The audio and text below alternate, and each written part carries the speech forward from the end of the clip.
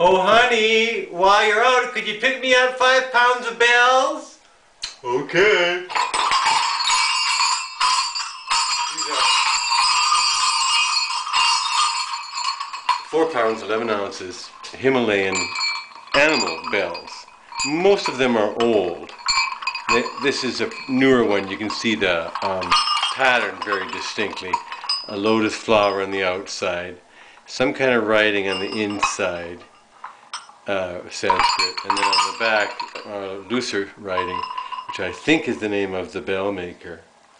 They're all at least 2.5 inches across, and there's just 10 bells there, so 10 bells in 2 kilos. Gives you an idea of the kilo price of bell metal, because this is made by bell makers in Nepal and Tibet and India also, really. Just near copper deposits. They all have a really bright sound. All of this group the bells are intact, no cracks at the lip line. They're all the same construction. It's a 2-piece casting with a free rolling metal ball inside. Really, really quite splendid bells.